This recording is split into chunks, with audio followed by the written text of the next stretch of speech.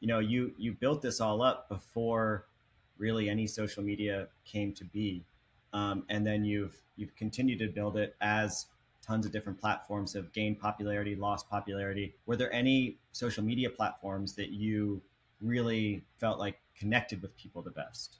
A lot of our activity, let's say 10 years ago, was on Facebook. Right. Like when we do shows, we would go. Let's say we were promoting like a 10 dates up in the Northeast ourselves. That was the era when you could still like boost a post and you pay like $87 and you get that thing thrown out to every person who's already liked movers or someone who matches the profile that likes movers, Right. Or whatever. You pick your parameters. It worked really well. Like there was a couple of times, probably like in the early mid teens, where we promoted the heck out of shows and sold a lot of tickets just using really Facebook as a vehicle. Um, Obviously, over time, Facebook is like it's a way to reach, say, our older fans. The fans have been with us for a long time.